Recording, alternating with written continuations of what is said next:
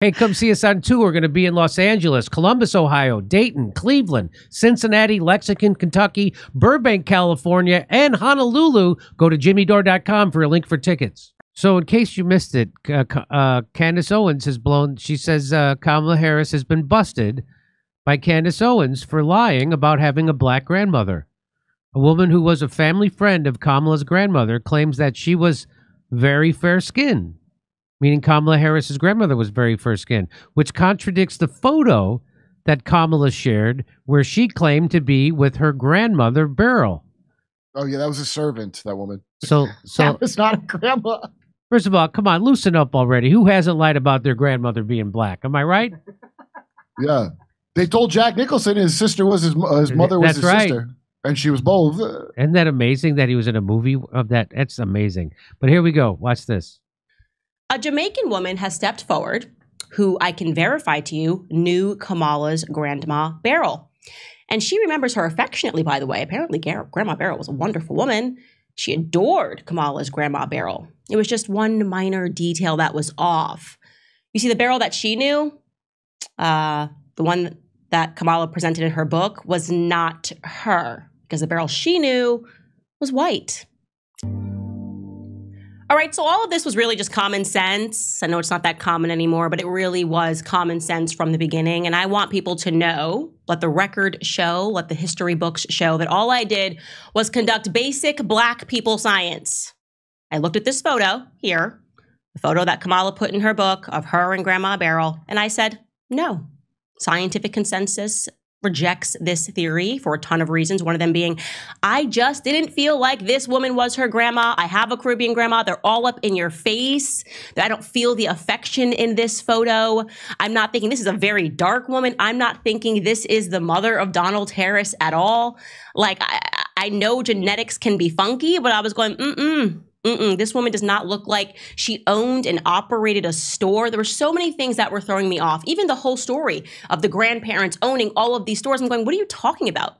1914 to 1938 in Jamaica. But we were just getting out of slave chains. And you're telling me like your family just became like so dominant and we're running these dry goods stores and this grandma had that. Something was off, okay? Maybe it sold slaves, the store. Yeah. I'm just saying maybe the word black has a looser interpretation now. Like when you go to a restaurant, you go, I'll have a Coke. It could be a Pepsi. You're not going to complain. That's all I'm saying. I mean, black covers a lot, but Trump gives it to her. I think that's funny. Trump's like, well, no, she is black. Yeah. So she has some black relative. I mean, slave owners were known to, force themselves upon their property. So clearly something got in. I think it's time for Kamala to go on a hunting trip while we're building a carburetor. Anyway, here we go. Watch this.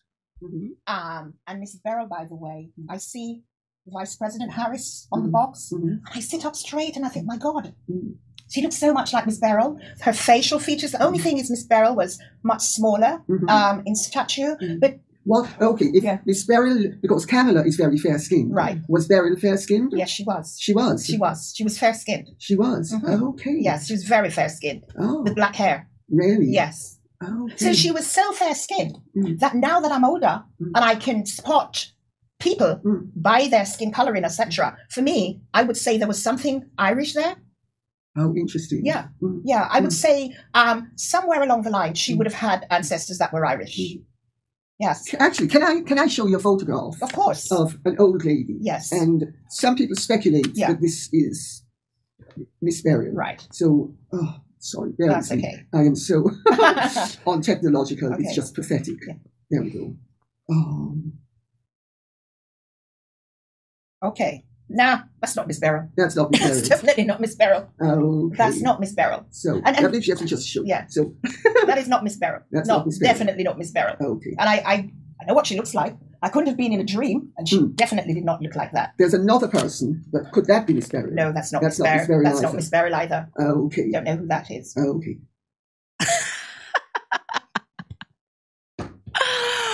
that's not Miss Beryl. That ain't Miss Beryl. You know, as you were describing the fair skin and looking like Kamala, I was thinking this can't be the Miss Beryl grandma that's in Kamala's book.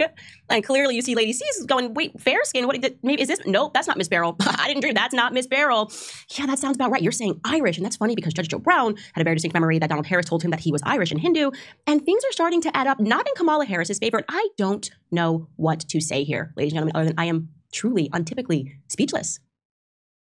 Wait, is Kamala even a woman? So that's they don't sell her on the blackness now. You notice that? They just go woman, woman, woman. They've stopped. I haven't heard them bring up. Do you notice even the thing we just saw before? Mary Catherine Kelly goes, "We need a woman." They're not saying a black woman anymore because black people are like, "Shut up." I think I'm speculating, but why would they stop saying that part? Isn't it important? The first black woman. They're just saying woman now. So this is the woman that she claimed was her grandmother, that other woman's claimed isn't, and Candace Owens seems to believe that isn't her real grandmother. And it doesn't help. Look at the woman, the fake grandmother. She's making a face that says, "This bitch here." So again, I can't say conclusively. We're not saying conclusively. We're saying this is what Candace Owens has uncovered, and that's what this woman has said, who she claims to have known Beryl. She says that she says that this isn't Beryl. I wish that other video would be funny if that lady asking that woman is like, "Because I'm Beryl, me, this very white blonde lady." So anyway, so Candace Owens seems convinced. We will wait for some conclusive proof before we pass judgment on this story. Yeah, well, Candace has convinced me about Macron. 100% I'm convinced about Macron. And because it's so easy to disprove a thing like that, what she's saying about Macron. And they won't. It's not her.